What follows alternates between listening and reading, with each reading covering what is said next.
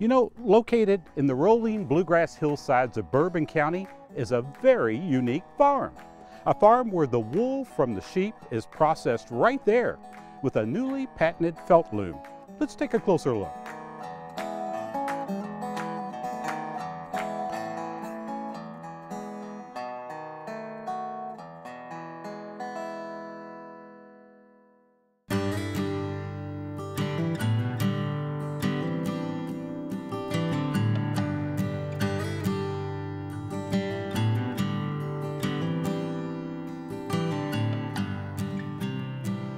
Came to the farm in 1984. It was a corporate transfer from Michigan to Kentucky. Clark Equipment transferred us here.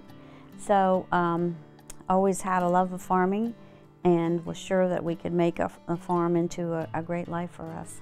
And the farm, this particular farm, has been farmed since 1790, and it is on the National Historic Register as part of a historical agricultural district, and it's also a Kentucky landmark.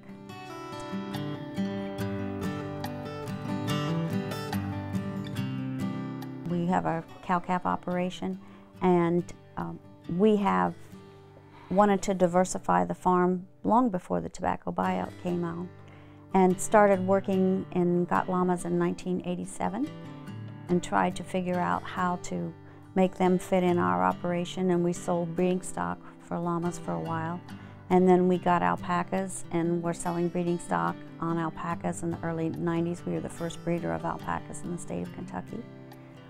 And then we decided we wanted to use the fibers on the animals and figure out how to make them into an income stream that would help pay for the farm. In the early phases of the tobacco buyout program, and after that had gone through, we were advised that there was possibility to get from grant from the Governor's Office of Ag Policy. Two things Lynette had been active in as fiber arts and dried flowers, and both of those were things that people that were going to lose their tobacco allotment could make money from. And the Governor's Office of Ag Policy looked it over and they said, do one or the other when you can't do both of them. So we chose to put in the fiber processing mill, and that was in 2003, I think, when we did that.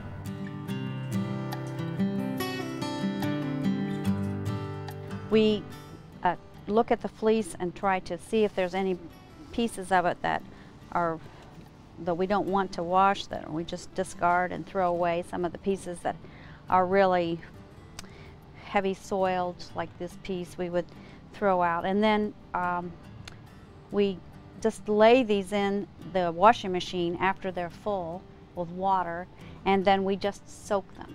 After we wash them, we take them to the drying racks, and they stay on the drying rack about a day till they're ready to be used.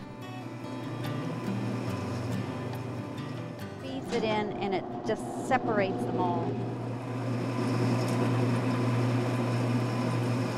We are going to lay it out here and try to make it even so it can be straightened out and all lined up. Traditional fiber arts are where we started, and learning to spin and knit and crochet and weave, and we made a lot of products with traditional fiber art. And they're fun and they're relaxing. It's just hard to make a lot of money when it takes 80 hours to make a sweater from scratch. So we wanted to figure out a more productive way to do that.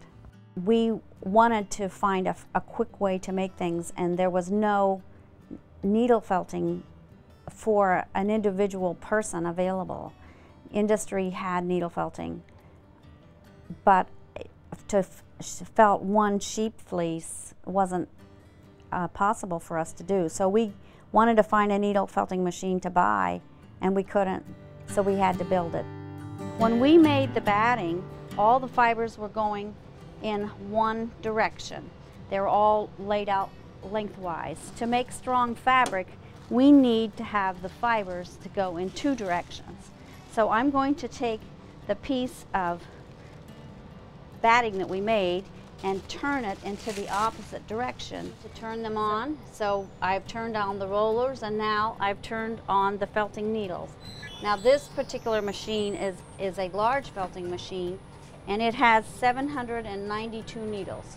And I'm going to adjust the speed so that I am making it go a little bit faster. The thing you have with a felt loom is the capability to produce product. Can be from kitchen arcs such as pot holders or trivets, up through wearable art, to home decor, to rugs. It's all got the capability to get there.